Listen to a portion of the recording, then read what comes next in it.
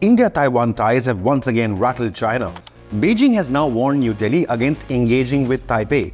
Chinese Foreign Ministry spokesperson Mao Ning also went on to say, quote, China has lodged a solemn representations with the Indian side. The One China principle is a serious political commitment made by the Indian side and the political foundation of Sino-India relations, unquote. Beijing also urged India to handle, quote, Taiwan-related issues prudently and properly. Not just that, CCP says India should refrain from conducting any form of official exchanges with Taiwan.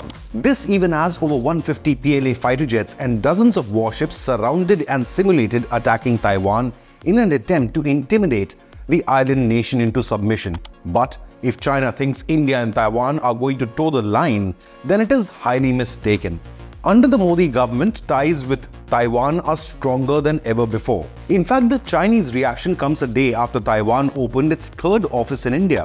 This new Taipei Economic and Cultural Center opened in Mumbai follows similar centers in New Delhi and Chennai. Modi government has taken a far more proactive geopolitical and military stand against Chinese aggression ever since the 2020 Galwan Valley clashes. What will rattle China even more is that this statement by Taiwan Foreign Minister saying the office, quote, not only reflects the success of Taiwan's new southbound policy and India's Act East policy, but also represents the continued promise to enhance bilateral ties, unquote. Yes, it is a promise by India and Taiwan to forge a new alliance against Chinese aggression and salami slicing. In fact, Taipei now says India is one of the few countries capable of standing up to Chinese bullying. Taiwan's Foreign Minister Lin Chialung, on the occasion of the island's National Day, urged India and other countries facing similar geopolitical challenges in the Indo-Pacific crucial to fight China's challenge to the global rules-based order. Naming India specifically, Lin said, quote, China is challenging the existing rules-based international order. I think it is legitimate that all countries, especially like-minded countries, get together and have closer cooperation and dialogue to face the challenge together. And among these, India is especially important, unquote. Amidst Chinese war games across the Taiwan Strait, Lin urged increased cooperation of Taiwan with like-minded nations and groupings like the Quad, AUKUS, Five Eyes and G7.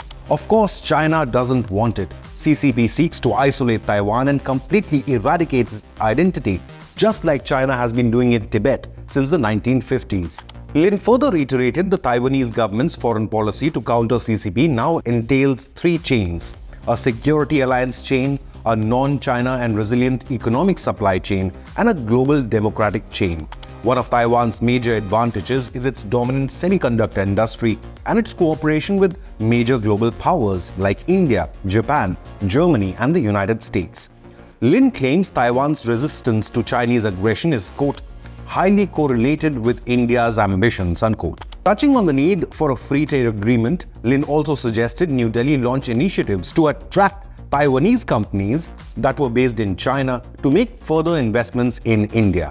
Meanwhile, Taiwan's Deputy Foreign Minister, Francois Wu, even goes as far as to say that the US and India are the only countries capable of balancing China. He warns Chinese President Xi Jinping's territorial ambitions won't stop with Taiwan, adding once CCP is done with Taipei, it will turn its attention to Japan, the Philippines, and India would probably be the next in line. Of course, China hates Taipei's guts. Xi Jinping's CCP sees Taiwan as just a rebel province that must be reunified with the mainland, even by force. The timing of Taiwan's outreach and SOS to India is not mere coincidence. It comes just as Chinese military intensified its military war games surrounding Taiwan. Just days ago, PLA approached Taiwan with 153 military aircraft along with the aircraft carrier Liaoning, with its troops of Army, Navy, Air Force and Rocket Force. 28 of those Chinese military aircraft even dared to cross the sensitive median line in the Taiwan Strait, which had previously served as an unofficial barrier, though China is repeatedly violating it. PLA joint drills dubbed Joint Sword 2024B, involving sea and air combat readiness, involved blockading key Taiwanese ports as well as assaults on maritime and ground targets, On October 14th, 34 Navy warships and 125 aircraft in formation surrounded the island nation of Taiwan. Simulating an attack on the island nation from all corners, Chinese Coast Guard meanwhile announced law enforcement patrols and surrounding mainland Taiwan in what it declared was a practical action to control Taiwan Island. The intimidating Chinese military actions began without prior notice. It occurred in response to a speech delivered by Taiwan's President Lai Ching-te on the occasion of the National Day, where he went on to slam China, and it said it has no right to represent Taiwan. The Chinese launched the drills around the self-ruled island nation in retaliation aimed at sending a stern warning to separatist forces. As creepy as it could get, the Chinese Coast Guard released a poster on their website featuring a red heart surrounding the Taiwanese island. Does this red represent the blood of the Taiwanese people? The Chinese Foreign Ministry even warned Taiwan independence and peace in the Taiwan Strait are irreconcilable, which means China would go to any lengths to subjugate Taiwan. Communist China's territorial ambitions are bound to spark a conflict in the South China Sea one day or another. It is only wise for democratic nations like India to be prepared for any eventuality. China's muscle flexing, though, is backfiring and has prompted greater international solidarity and unity against Beijing's expansionist claims. The United States Pentagon called China irresponsible, disproportionate and destabilizing.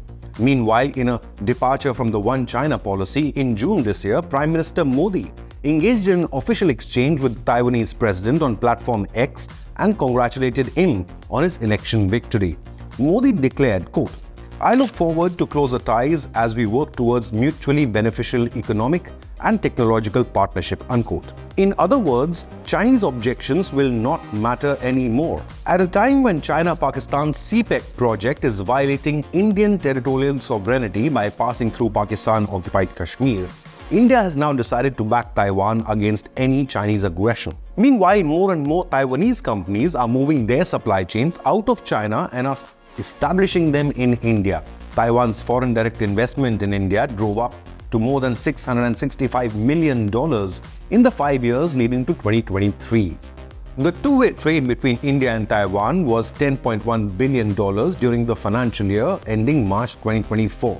The two nations have developed a closer semiconductor alliance, with India keen on more investment from the major chip-producing nation to aid its own efforts to boost manufacturing and self-reliance.